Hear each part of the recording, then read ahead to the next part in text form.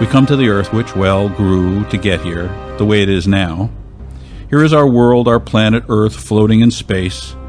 We will be going backward in time, imperfectly, but done in a very disciplined manner. Please notice there is no subduction, no rotation of tectonic plates, no twisting, no form-fitting, no altering shapes or sizes. It would be impossible for these continental plates to fit together perfectly without this being true, and yet the upper tectonic plates fit together perfectly on a much smaller planet. Yes, there's been some erosion, landslides, blah, blah, but overall this activity is insignificant.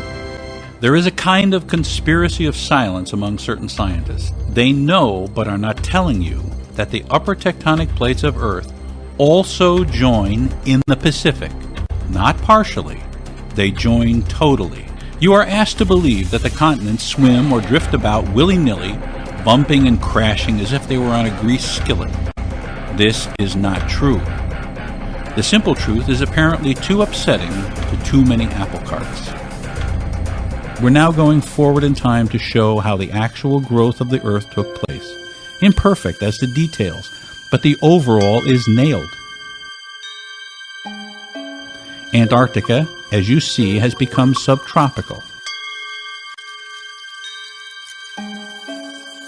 Africa, on a smaller globe, moved way downward under the globe. In fact, for hundreds of millions of years, the bottom of Africa was the South Pole. South America's tail goes under and wraps around the bottom of Africa. Then, incredibly, it joins coast with Antarctica. 65 million years ago and more, these continents were joined, and marsupials like the duck-billed platypus roamed from Australia, Antarctica, and across southern South America and up into Africa. The platypus. Dinosaurs roamed all over this world on the upper tectonic plate because there were no oceans, just shallow seas. Here today, Antarctica is frozen over, and Australia and its surrounding islands are the remaining home of marsupials. Do you see how broadly the Pacific is opening compared to the Atlantic? This is exactly why the knee-jerk Pangea theory exists. The Pacific spread is too difficult to easily visualize because it's so big. The Atlantic spread is so obvious that a child would recognize it, but they are the same.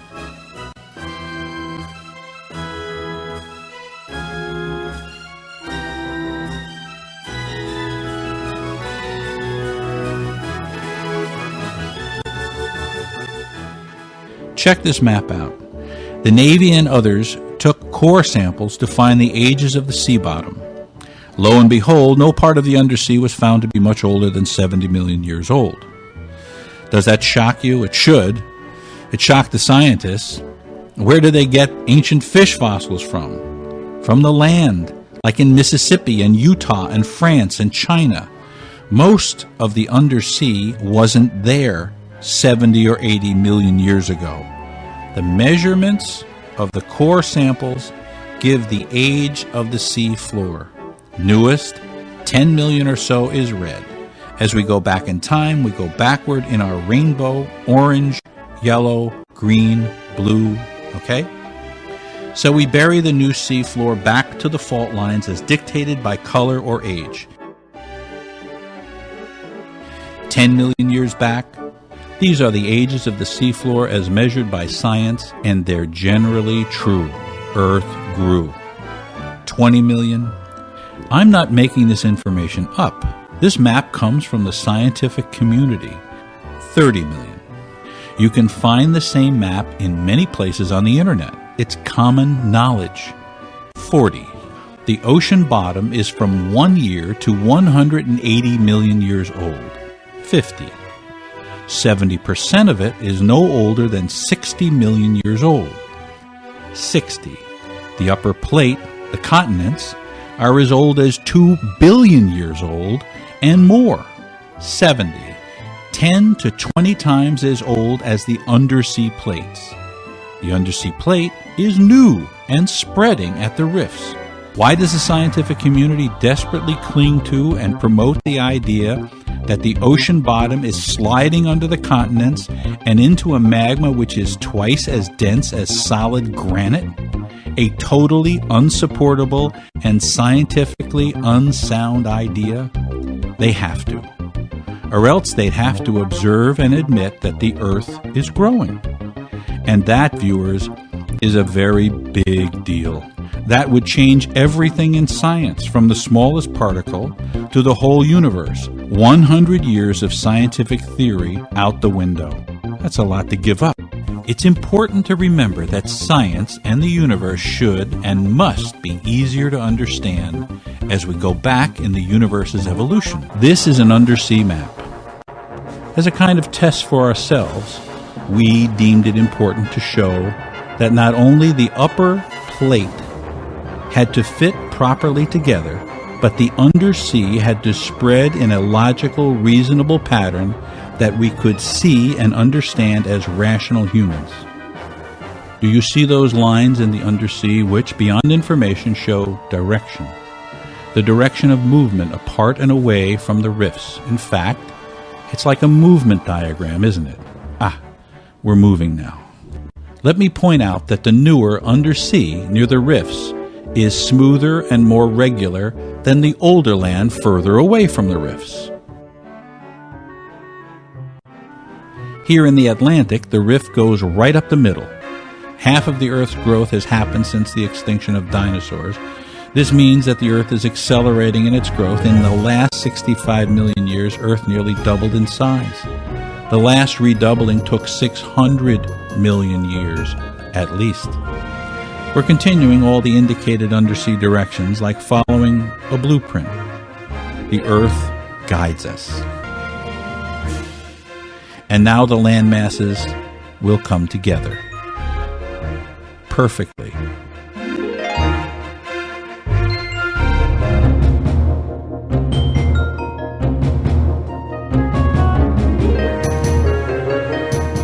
As we now go forward in time from 185 million years ago, please notice there is no subduction, no raising and lowering of land masses. There can't be.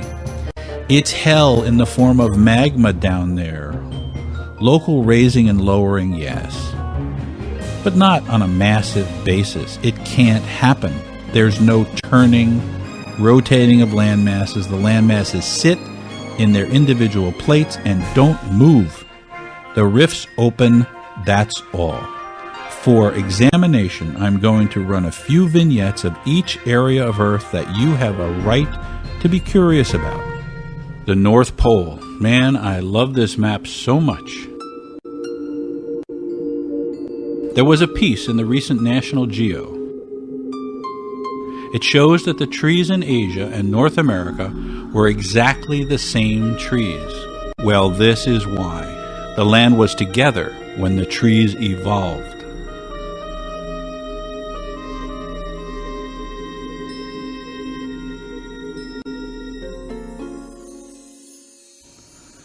The South Pole.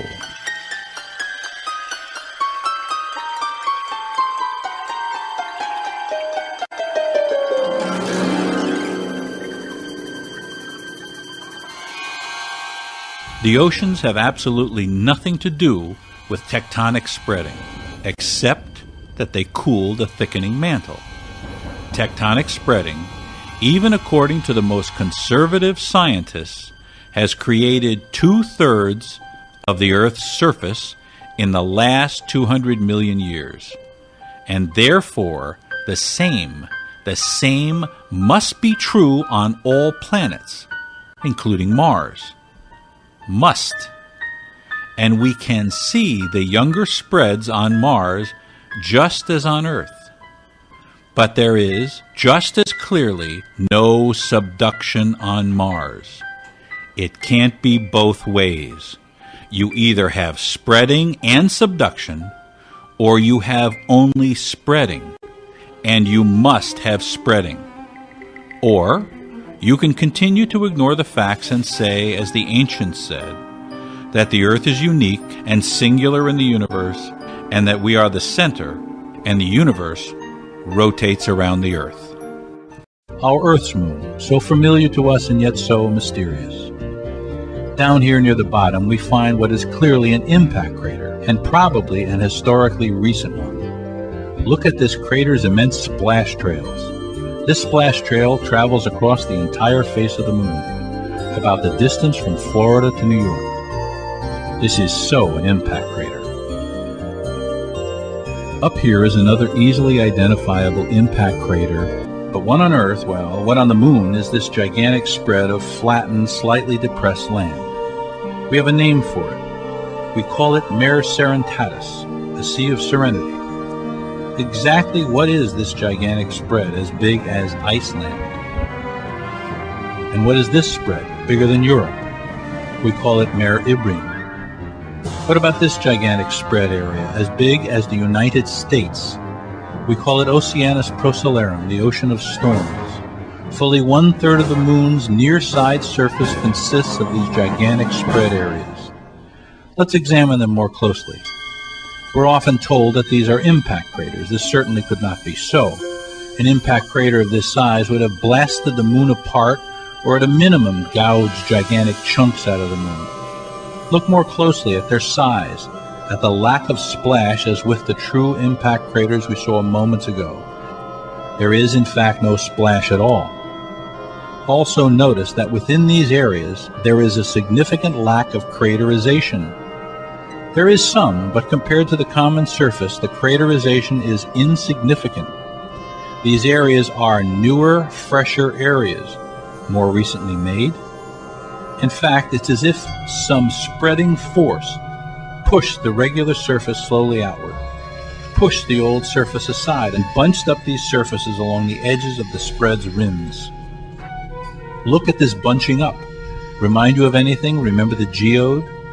As the geode grows, its outer surface spreads in advancing rings, exposing a lower tectonic surface in the exact same way. On the moon, these bunched up areas of upper tectonic surface are the result of a growing tectonic undersurface, a spreading silicate rock surface, a new skin, fresh from the inside of the moon, growing like a crystal geode. According to this theory, this image is the moon about 400 million years ago. The mares exist only in their early primitive stages, much smaller. The mares will grow and expand as you watch. The spreads will grow and the moon grows up to this size. This is our present moon. For careful examination and study or scrutiny, we will go backward in time and watch the mares close down. Remember, we are reducing and enlarging only those gigantic spreads or mares. This has led to a significant and interesting problem. If we say these spreads or mares are eruptive growth from the inside of the moon, and we do, wouldn't the gravitational pull of the Earth exerted on the Earth's side of the moon cause most, if not all, of the growth to erupt toward the Earth? In fact, wouldn't that imply that these eruptive mares should not exist on the side of the moon which faces away from the Earth? This is what the common sense logic says, but let's see what reality says. In fact, as you can see, on this very detailed image, the far side of the moon has virtually no gigantic mares or spreads. Well, there's a suspicious candidate, but you can see it's smallish by comparison to the gigantic spreads on the Earth side of the moon. In fact, the tectonic spreads on the Earth side give the Earth side a totally different look than the far side. This cropped off picture is Mars. I wasn't able to get the whole picture, but this will do for our purposes. The colors from NASA are not true.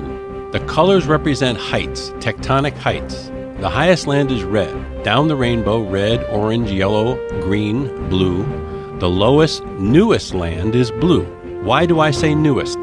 Because the upper higher land pulled apart and revealed the underland. Call it the newer land. Why newer, and how do I know? Actually, all scientists know. Look at the craters. As time goes by, for the older land, you get more and more accumulation of craters. This higher red and orange land is older with lots more craters. This green to blue land is newer with far fewer meteor craters. So it's younger. This is the Valles Marineris. I've focused on it because it's the greatest, deepest, and newest rifting and spreading on Mars. This rift is as wide as the United States, but you see, as Mars grew, this rift pulled apart all around. This pulling away made a big circle of pulling apart. The relief of this spreading that made this possible is the young, new, blue area. So quite simply, to go back in time, we close back over this blue, young area, and the upper plates will tighten back around this upper Veils area, and even the Marinaris will close. The blue, young area disappears, covered by the older land. Now we can go forward in time as Mars grows up to today. The blue opens and the land tugs, and some pieces break off into, well, islands if there was water. There is no other way that this plate area could come to this configuration unless Mars grew. Thank you.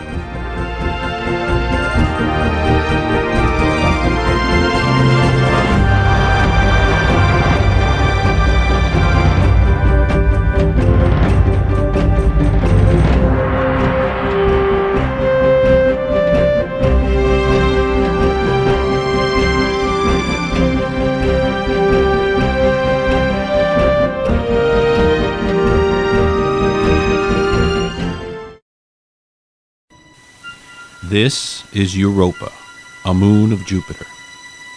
It has a most incredible surface.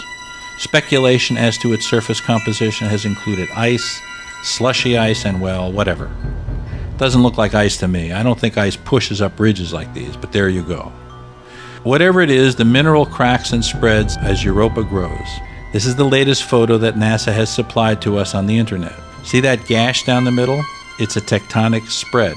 Actually, NASA seems to think so too, which is, yes, a surprise. Let me show you why a spread is the only proper description for what you see here. First, some small cracks happen more currently than the big spread, so we'll put X's on them to mark them. We know they're newer because they invaded the spread here, here, here, and here. The rest of the cracks are older than the spread. I've asked Zia to cut up one side of the spread. Thanks, Z. Now we'll move this side over to the other side and swing the bottom over. Good. All these sides match exactly, so much so that the line that defines the crack disappears. I think anyone can see this clearly. Here's another crack. The land spread up to the right, so let's bring it down and left. There. I believe this is ongoing eruptive silicate growth from the moon's inside. If this isn't growth of this moon, where is this material going? Maybe it's subducting. Kidding. Can you spot the break now?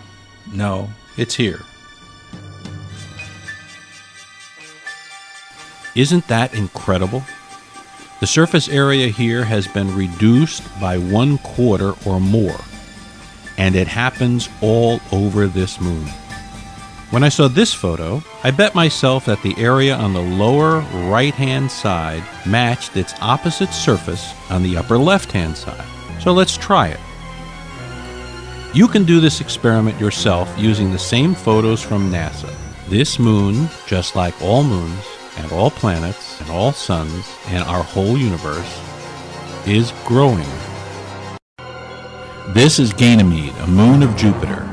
It has a very distinctive surface. The darker areas are older, higher, raised surfaces. How do we know this? First, the darker surfaces have been measured as higher tectonically by the scientific community. Secondly, these darker areas have a greater abundance of meteor hits. More hits equals older surface, as we saw on our moon. I realize this process may seem to be thunderingly obvious to you. It's not to the current scientific community, and they will certainly not buy it easily. So bear with me. As you can see, we are closing the lower tectonic plates to a very dramatic result. Understand, we are only bringing these upper tectonic surfaces together. The result is we have reduced Ganymede by 1/3 of its volume. 1/3, 30%. This just in. When this project began, we had only still photos of Ganymede. Now NASA has a nearly complete map of Ganymede. Some areas are not clear, but for our example, this is terrific. First, we wrap it around a sphere. Good. Now we go back in time and watch as the darker plates move together tectonically. Boy, isn't this a great map NASA's assembled? Look.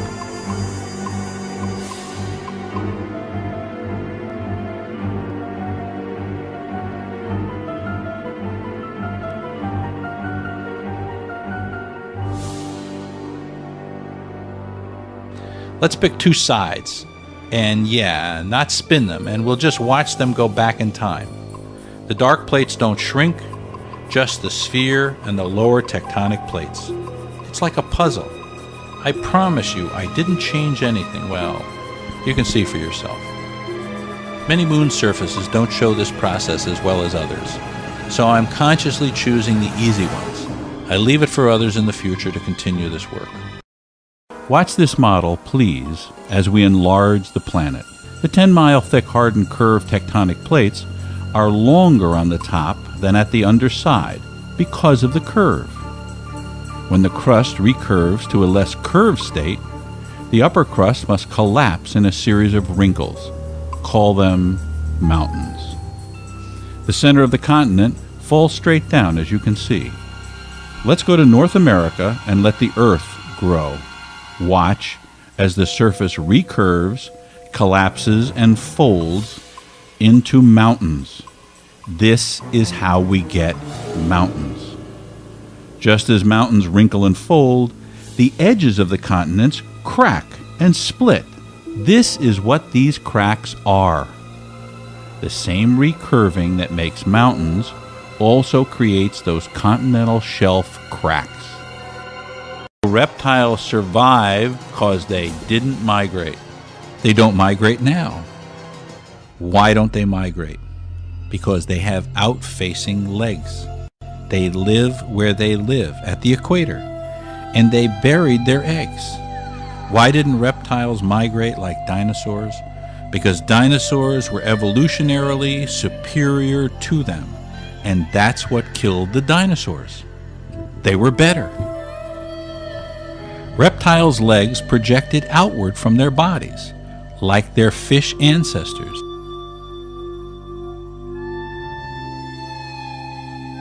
Dinosaur legs and general anatomy changed so that their legs grew downward. They were more supported by their shoulder, hip, and spine.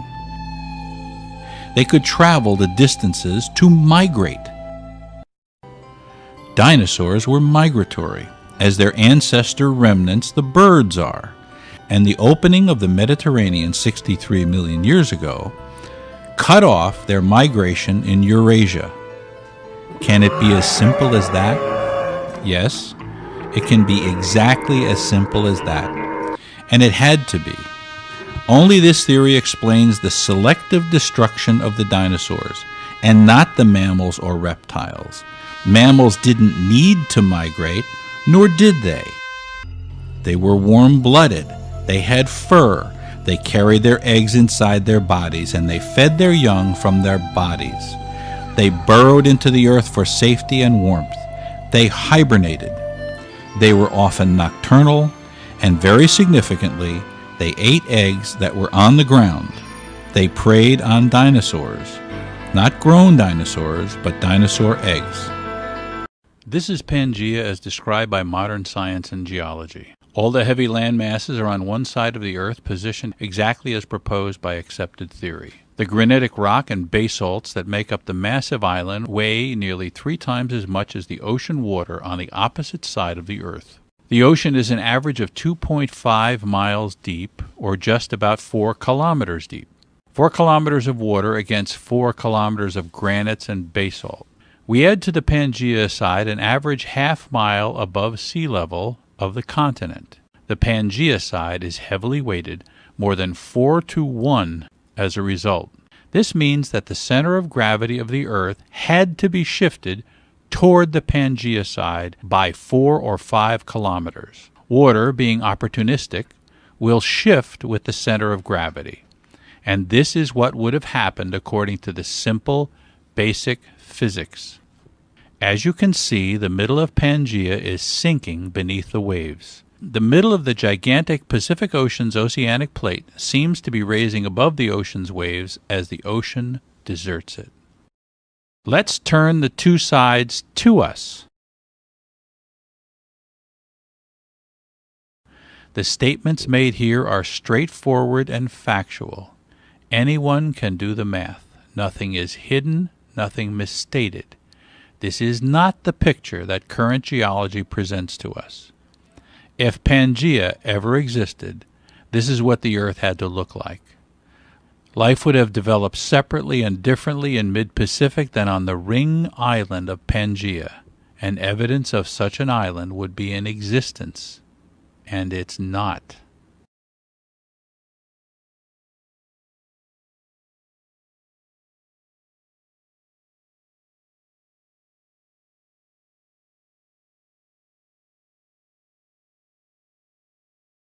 Under the earth and tore away from India.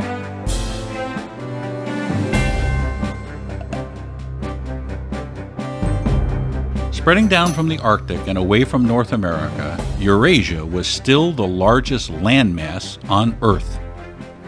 The recurving of this gigantic landmass created the greatest folding of the upper crust on Earth.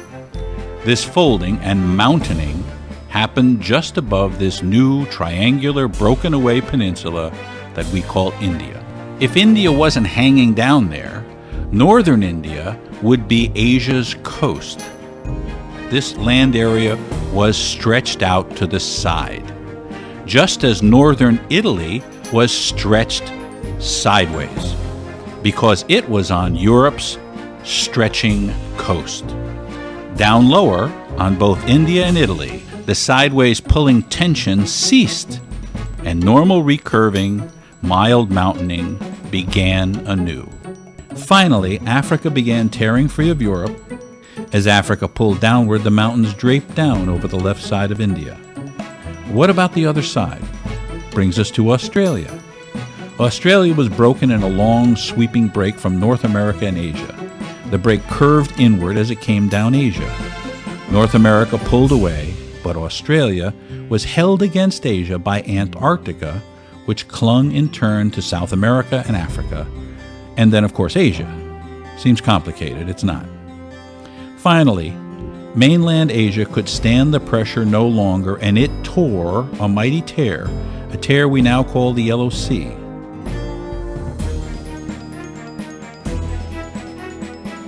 This relieved the pressure on Asia, and that lower land was to be forfeit. As Australia pulled down, the land unwound and finally had to bend backward and break into islands, which turned out into the sea. Australia was pulled down inexorably, and the mountains angled down Indonesia, with the land folding along the right side of India, folded like cloth folds. Asia also spread from the North Pole. It crushed down on India. This is why we have buckled mountains above and to the sides of India. The only true reason. Australia finally tore away from Antarctica 65 million years ago and took its place in the spreading ocean. It isolated the southern marsupials. The marsupials' bigger home, Antarctica, froze over with the arrival of the newly created deep-sea plate. The ocean surrounded now Australia, which became the one big remaining home for marsupial life. Islands such as Great Britain, Norway, Sweden, and others are broken off chunks that, as with Iceland, still move as the Earth grows semi-slowly away from their mainland homes, riding within and on their spreading plates. Do you see how broadly the Pacific is opening compared to the Atlantic? This is exactly why the knee-jerk Pangea theory exists. The Pacific spread is too difficult to easily visualize because it's so big. The Atlantic spread is so obvious that a child would recognize it, but they are the same.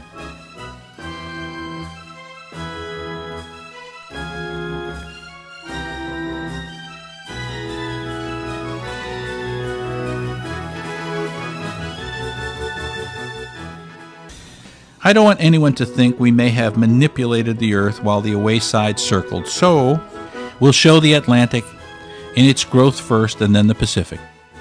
Please watch the details. It seems so natural because it is so natural. This is how it happened. We were very, very strict in our rules and the way we followed them. Besides no subduction, and no turning, and no enlarging, reducing, and deforming, we went much further. We followed the undersea tectonic maps that are commonly accepted. As the left pulled, well, leftward, the top of the continent was pulling free of the other side of Eurasia, and of course Greenland. As a result, these islands broke off and strung out like beads on a string. As a result of this pulling apart, there is a massively weakened and stretched out U-shaped area of land. It's demarked down the left by these lakes, which are stretch marks. On the right side is the St. Lawrence Seaway.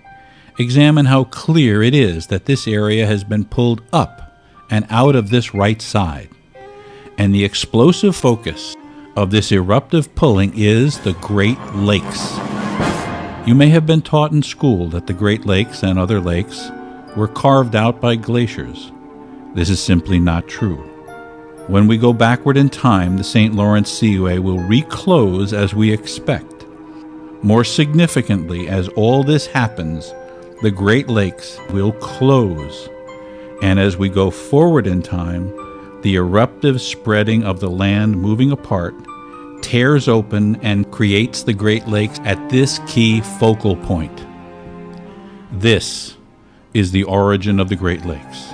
NASA, using radar scanning devices, has mapped the tectonic heights and depths of Mars' surface. By assigning colors to the various heights, a clearer picture emerges. Lower land is blue, then up to green, then yellow, orange, then red and magenta. Finally, a pinkish gray. Here, yes. I don't know about you, but I think this is fantastic. It's the Grateful Dead version of Mars. By separating the levels with colors, we are almost invited to slide these layers of plates together. As you know, these indeed are plates, that is, layers, like slate, like a cake, capable of being slid or moved apart and over each other when under strong pressure.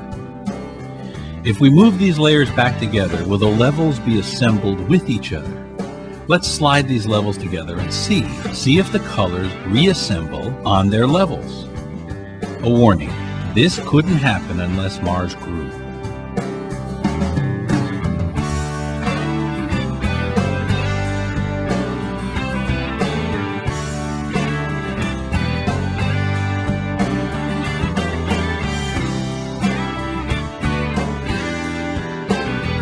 Let's go forward in time.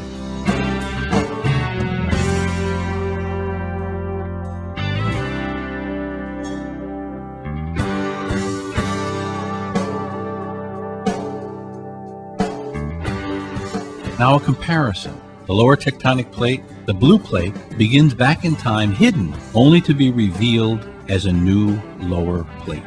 With, as you can see, no new craters. Am I tricking you and finagling with this map? Nope. You can see it clearly. You can see what we're doing frame by frame. Let's do the whole planet next. Greetings, guys and gals. This is Neal Adams. I've been talking about the incredible Tasmanian geologist Samuel Warren Carey for 8 or so years now. Sam, who in the 1960s wrote his first book on what he called the expanding Earth. Well, as it turns out, he did make a video.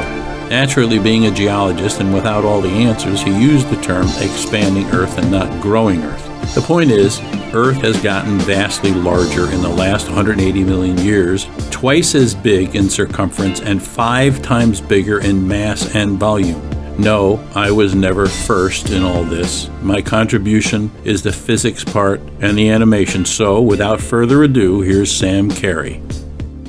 In 1956, he sponsored the highly successful Continental Drift Symposium at the University of Tasmania. This symposium helped stimulate interest in continental drift after decades of neglect or even contempt by the majority of geologists.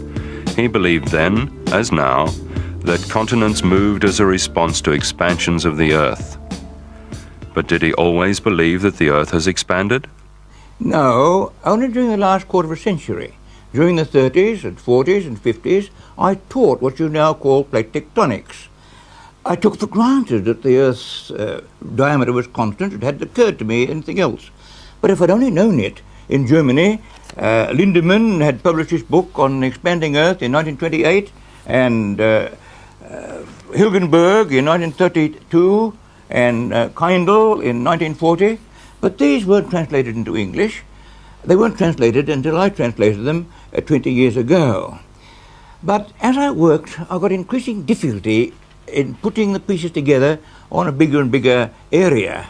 You must remember that I was working more accurately than my contemporaries. I calculated hundreds of oblique stereographic projections, all by logarithms. There were no computers in those days, and I made comparisons on my hemispherical table. No matter how often I tried, I could never get all the continents to go together on the whole globe. Even with these, which fit so nicely, there's still a small gap there, but as I put more and more pieces on, the gaps accumulated, and I've got a very large gap. I didn't realize that my trouble was that my table matched my globe, and not a smaller globe, which was the proper globe for that time. As difficulties increased, I gradually became convinced that the plate tectonic model, which fits so well for these two continents, won't work for the whole globe. Then there's the problem of the Pacific Ocean. When you put all the continents together on Pangea, Pangea spills over a hemisphere. Here is Wegener's 1915 version of it. 70 years ago, Wegener pioneered continental drift, and the translation of his book from German in 1924 burst like a bomb among astonished English-speaking geologists. Wegener's map is an Eitoft projection of the whole globe, as though you cut the globe along the back and pulled the sides out and flattened it. Flattening, of course, pulls things out of shape, and this line is in fact the correct hemisphere on this projection. You can see that Wegener's Pangea spills over the hemisphere just a little. Here is my version of it from 1945, 30 years after Wegener, drawn on a stereographic projection which shows only one hemisphere. Here again, Pangea is just a little more than a hemisphere. And here, another 25 years later, is the 1970 version by the Americans, Bob Dietz and John Holden, using a similar projection to Wegener's and plotted by computer. Again, you see that Pangea is just a little more than a hemisphere. So everybody agrees that Pangea was just a little bit more than a hemisphere. Therefore, the Pacific, which was on the other side, was just a little bit less than a hemisphere. Everybody that has put the continents together on a globe of the present size finds that Pangea has spilled over a hemisphere just a bit. That means that the ancestor of the Pacific on the other side of the globe must have been just a little bit less than a hemisphere. But since then, Pangea has greatly increased in size by the opening of the Arctic and opening of the Atlantic and the Indian Ocean and Southern Ocean, so that what was Pangea is now nearly doubled in size. That means that the Pacific should have been reduced nearly to zero. But the Pacific is still nearly a hemisphere. Now, that's absurd unless the Earth's greatly expanding. Now, on Pangea, this point was close up to that point, so that this part of the Pacific Rim has increased by over 1,000 kilometers. Likewise, Antarctica was nudging Madagascar on Pangea. That means that that part of the Pacific Rim has increased by a couple of thousand kilometers. Likewise, Australia was right up against Antarctica, and the ocean between has opened by 3,000 kilometers. Now, when you add them all up right round the Pacific, you'll find that the rim of the Pacific has greatly increased in length. That means that the area of the Pacific has greatly increased. But according to plate theory, and to take in the increase of Pangea, the Pacific should have greatly decreased. This is absurd unless the Earth has greatly expanded. Then you've got the floors of the ocean. They're all very young. Very little of it is older than 100 million years, anywhere in the world. None older than 200 million years. And that's only a 20th of the age of the Earth. Where are the old ocean floors? The plate people say that they've been subducted. Did they ever really exist? Fossil and paleomagnetic evidence shows that the Permian equator went through Texas and New York. And at the same time, the Permian equator was just south of France. Now, that means that North America has moved up by 35 degrees towards the Arctic since the Permian, and Europe has gone up by 40 degrees towards the Arctic, and the same way Siberia has moved up by 20 degrees. So here we have a position of all the continents converging on the Arctic by 5,000 kilometers, which should have squeezed the Arctic by that amount. Was the Arctic squeezed that time? No. Through all that time, the Arctic has been a tension expanding area. The same impossibility comes quite independently from the Triassic, the Jurassic, and the Cretaceous. Plate people claim that the Himalayas, or Himalayas if you say it that way, were formed by the movement of India 5,000 kilometers northwards to shove into Asia, folding up the Himalayas and opening the Indian Ocean behind. Two facts prove this wrong. First, the Paleozoic and Mesozoic strata in the Himalayas, Tibet, Siberia, Afghanistan, and Iran all show that there was no ocean between India and the rest of Asia, only shallow intracontinental seas with similar fossils and rock types spreading right across. This Triassic reptile, whose lifestyle was like a hippopotamus, walked from India to China and back again, along with many others. Do you think this possible if there were 5,000 kilometers of ocean between? No. India was no further from China then than now. The great folding and orogenesis and uplift of the Himalayas did not commence until the Miocene, whereas the opening of the Indian Ocean commenced 150 million years before that and was largely complete before the Miocene. Plate tectonics can't explain the Himalayas. The paleogeography is all wrong, the timing is all wrong. This is a map of the Atlantic seaboard of North America from Florida up to Greenland. Now, the fossils of the lower Paleozoic in here are so very different from the fossils on this side of the line. Even the same age and in the same environment, these are so different that everybody agrees that they couldn't have been close together like that at the time they lived. So the plate tectonics people require that this line represents a wide ocean, and that these rocks were way over here, some thousands of kilometers away, and eventually closed with the swallowing of the whole ocean along that line. That line is all that is left of the ancient ocean. Now, if this were true, when the continents were separated, these rocks would record their pole, and these rocks would record their pole, which would be the same pole. And as the continents moved together, those poles would move apart by the amount of the motion and in the direction of the motion. Now, do we find that? No, in fact, we don't. We find a wide separation, but separation is in the direction of the suture. Not closing like that, but moving along this suture. Now, before that suture was moved, England was right down here, very close to where Florida is now. And Florida and the Maritime Province rocks were still further along in that direction. Now, the motion was that England moved right up here, 5,000 kilometers to that position, and it brought these rocks into close contact with those. The closure along this suture was not due to the motion of two continents together, as plate tectonics people claim, but the movement along the suture. As I said before, all the ocean crust is a very young age. Now, if we take that crust out to to see what it was like before, we find that all the continents were completely enclosed on Earth half the diameter with no oceans at all. Now, when Dr. Embleton and Dr. Schmidt of the CSIRO were studying the paleomagnetism of the Proterozoic rocks some 2,000 million years ago, they found to their surprise that the continents were in the same radial position as they are now. In other words, the continents have moved apart, not by sliding on the surface, but by moving out radially.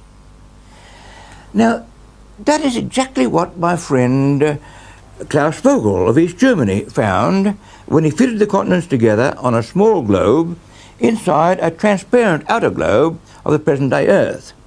As he progressively eliminated the oceans, the continents converged as they went back in along the radius and fitted together on a globe half the size, enclosing it completely. Now, Dr. Andrew Glikson, a geochemist of the Bureau of Mineral Resources in Canberra, has been studying the missing Archean crust. Missing only if you assume that the Earth has always had its present diameter and always had the great oceans. But Dr. Glikson concluded that it was not missing, that the present crust was all there was of continental crust and fitted together on a small Earth. Dr. Keith Crook of the Australian National University has drawn attention to the lack of ocean-type sedimentation before the Paleozoic. This could mean the lack of oceanic environments before the Paleozoic. In other words, the great oceans as we now know them didn't exist until fairly recent times. Of course, most geologists do reject ideas of Earth expansion, but in fact, very few of them have studied it. This is not surprising because when you come to think of it, no scientist could possibly read even the abstracts of all the papers in his own field. And because Earth expansion has been generally discarded, these are the first papers which they don't read. Dr. Peter Smith of the Open University in Britain polled a large number of geologists, and he found that not one of them had studied my book on Earth expansion. Of course, some have studied it, and some have risen to defend the orthodox views. Some point out, for example, that if all the continents were brought together and so that the Earth was half its present diameter, then the weight of objects on the surface would be 4 times their present weight. Well, Dr. Stewart, or Professor Stewart of Reading University, has demonstrated that the gravity force on the surface of the Earth could not have been as much as that. But Professor Stewart's argument assumes that the mass of the Earth has been constant. Well, has it?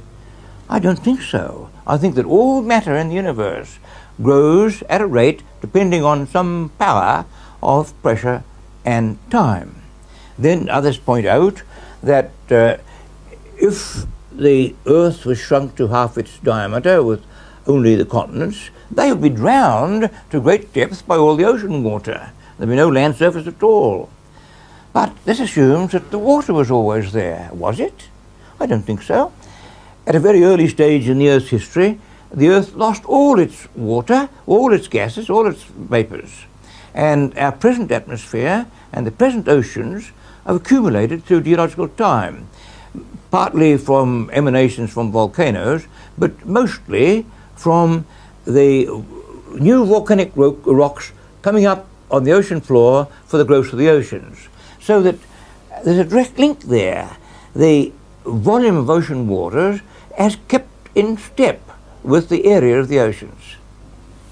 Some have asked, why is it that the Earth, of all the planets, is the only one that shows expansion? But if you look, they all do. Take Mercury. Mercury has a polygonal fracture pattern of a couple of 100 kilometers, which is exactly what I think the Earth was like at that time. That's just what the expanding Mercury should have been like at that stage of its development. And now Mars. This great equatorial rift zone on Mars is exactly what I think the Earth was like 2,000 million years ago. then the asymmetry of all the planets and of the moon, I think that is due to their expansion. Some critics have pointed out that if the Earth was expanding, the number of days in a year should increase as the rate of rotation slowed down. Well, now, fossil corals and some other animals have growth lines, some of which are thought to be daily, and some of which are thought to be monthly, and some annual, like tree rings. Now, if you count the number of daily ones between the annual ones, you shouldn't know the number of days in the year. Well, now this has been estimated, and I say estimated because the daily ones are so very, very fine that it's hard to be sure whether you've missed 3 or 4 here at various places. Nevertheless, it's quite true that there were many more days in the Devonian year than at present. But that has been interpreted in terms of the tidal drag of the moon slowing down the Earth. But these calculations depend on the assumption that the mass of the Earth has been constant. And as we've already said, I doubt that this is true. Paleomagneticians have also tried to estimate the ancient radius of the Earth by measuring how far various paleolatitudes were from the pole of the time. Now, individual results scatter very, very widely, but by combining a large number of them, we hope statistically to get the correct result. Well, now, the error here is not so much in the statistics, but in the assumption that as a continent flattens to a larger radius Earth, that the angles to the pole remain constant. You all know that the angles of a plane triangle add up to 180 degrees, but the 3 angles of a triangle on the surface of a sphere add up to something between 180 degrees and 540 degrees, according to the ratio of the size of the triangle to the radius. Hence, the angle between 2 meridians of longitude painted on the surface of a continent, each pointing to the pole, would get smaller as the Earth expands, and still point to the more distant pole, thus continuously cancelling the evidence that the Earth is expanding. Still larger errors come from the map projections used by the paleomagneticians for their calculations. When you make a map of the spherical surface on a flat paper, shapes must distort severely. You can't flatten a sphere without distorting something. You can draw a map so that all the areas are correct, but only with great distortion of shape.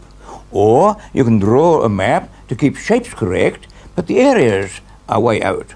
Or you can have the angle and distance from one central point correct, but both shapes are wrong, as on this one. This quadrangle here has the same area and shape as that one in there, although they're different on the projection. In drawing the continents, you have a wide choice, but the expanding Earth did its own thing, and you've got no choice at all. It didn't hold angles strictly correct, it didn't hold shapes strictly correct, or areas strictly correct. But the paleomagneticians, they started off by using an azimuthal equidistant projection, which has quite large errors as you move away from the centre. They improved a bit by using an azimuthal equal area projection, but still the errors are large, and especially away from the centre, and their computer program biases in favour of the points furthest away from the centre. And the paleomagneticians claim that their results prove that the Earth is not expanding. But in addition to these geometrical errors, they ignore all the billions of fractures, large ones and small ones, right on down to the smallest joints. Now, if each joint only yielded by 1/1000th of a degree, you could accumulate 10 degrees of error in 1 kilometre. It's all like this picture puzzle of the vanishing square. Here we have 2 identical rectangles, 12 squares by 5 squares, and this orange triangle is the same as this one, and this blue triangle, which is 7 by 3, is the same as this one, which is 7 by 3, and this green one which is 5 by 2, and same as this green one, which is 5 by 2, and this purple area with 5 underneath and 2 on top is the same as this purple area with 5 underneath and 2 on top, and this yellow one with 5 on top and 2 underneath, the same as this one with 5 on top and 2 underneath. Where does the black one go to? Well, it's very simple. If you look at it very closely, you'll see that the tangent of that angle is 2 over 5, and the tangent of that angle is 3 over 7, which is not quite the same. And in fact, there are 12 little tiny pieces that are ignored just along there, and they add up to the area of the black square. By ignoring billions of tiny adjustments like this, the paleomagneticians claim to have proved that the Earth is not expanding. In this they join Harold Jeffreys and George Gaylord Simpson and Bailey Willis, three of the great leaders in their own fields who ridiculed continental drift, and by their very prestige delayed the acceptance of continental drift for some decades. Expansion is just one step forward in the progress from early Greek science, when everybody knew of their flat Earth in the center of the great universe, with the moon and the sun and the stars and the planets all going round the Earth. Then Pythagoras, about 600 BC, was the first to prove to himself that the Earth was a sphere. But Zeno, his successor, laughed at such a silly idea.